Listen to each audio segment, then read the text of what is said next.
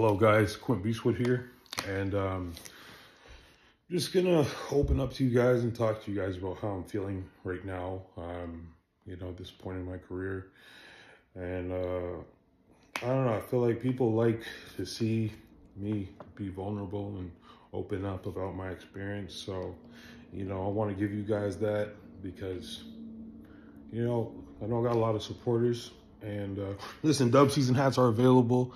We still out here to win, bro. We still working our ass off. Nothing changed. This is the season, baby. Dub season, baby. We come for that win. But yeah, like I haven't posted on YouTube in a year, and I figured it's fair that I come on here and I talk to you guys about my New York Pro situation, because I put so much into this. I wasn't doing any content creating this past year because I was so focused on doing the work, day in, day out. This was a very long and tough off season. I've been on record for saying I believe the off season is harder than prep. And I mean, this prep was extremely hard for me because of, it didn't feel hard because I'm one of those maniacs that tells myself, it's easy, baby. It's easy, baby. You got this, baby. It's nothing. So I'm crazy. So it didn't feel hard, but in hindsight, it was hard on my body, high cortisol, I just couldn't, we burned through a lot of muscle. So in that sense, it was hard. But I'm still proud of myself for being able to do that, because obviously working with a new coach, I showed him that I'm willing to do whatever, and I never made a complaint or anything. The thing is, I'm not somebody that points fingers. I've been here before with previous coaches, and the thing is, sometimes shit happens.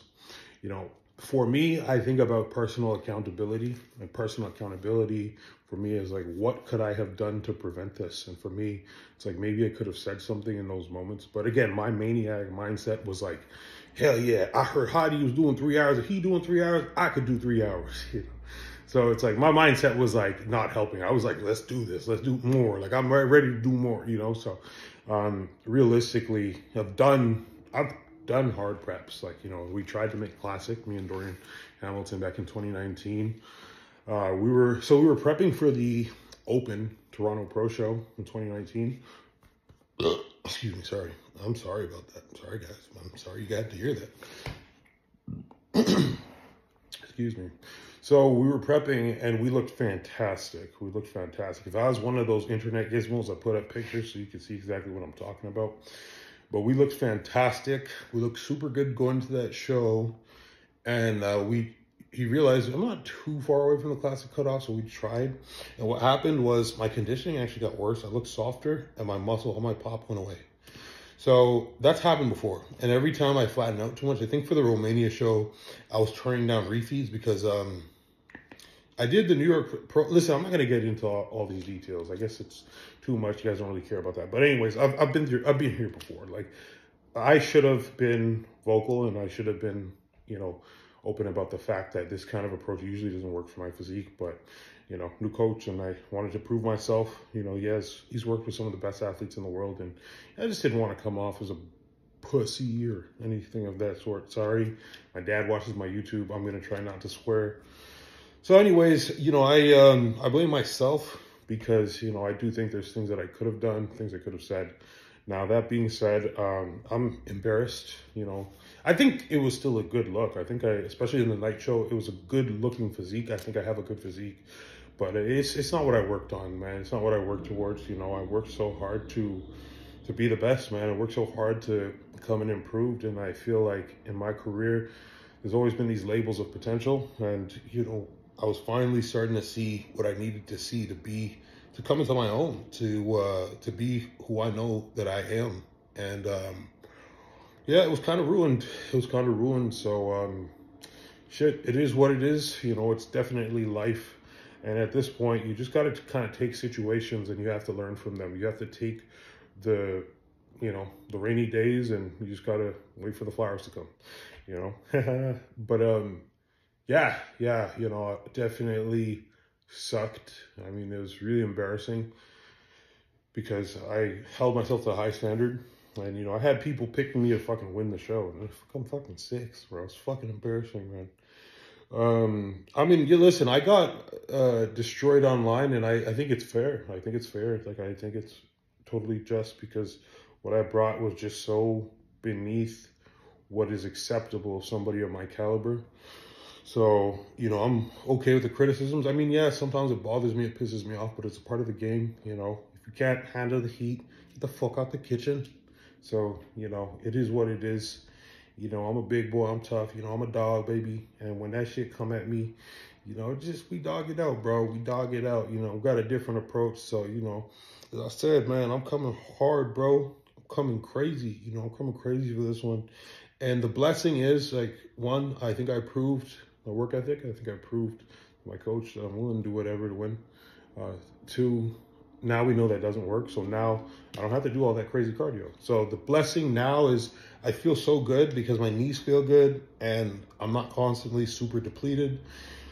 I also feel very good because my workouts are great. So I'm enjoying my training. Whereas before it was like, you know, you're so depleted, and my mindset was like, I was telling myself that I enjoyed it and that it was good, and I was writing on all my workouts, and I was at least trying to match what I did the weeks before.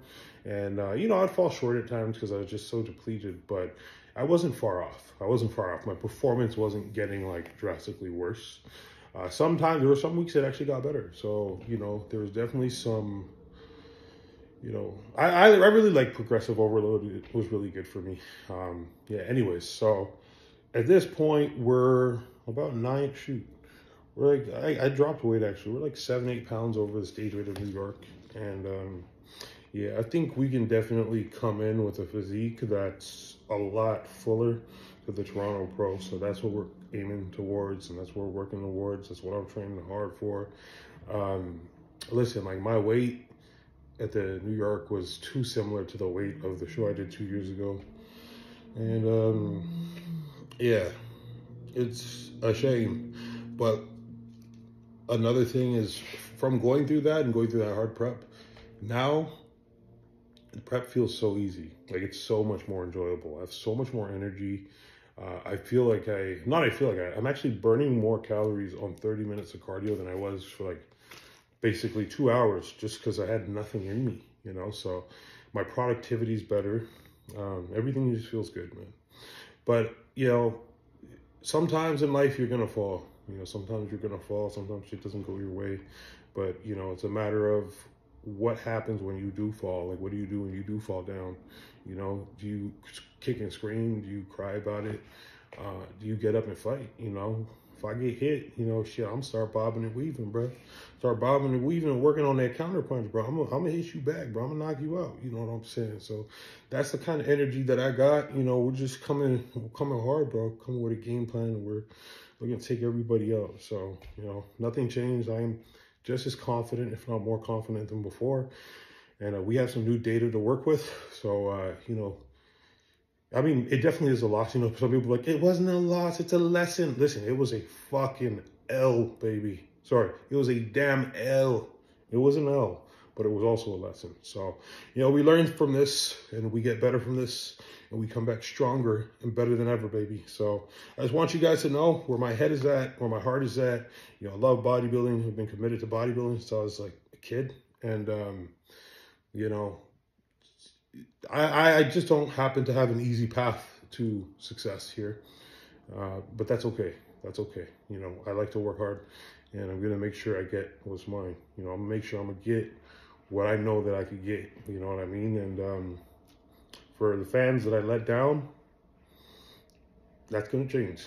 And it doesn't really matter. I mean, I do care about my fans, but what matters most is the fact that I was a letdown to myself.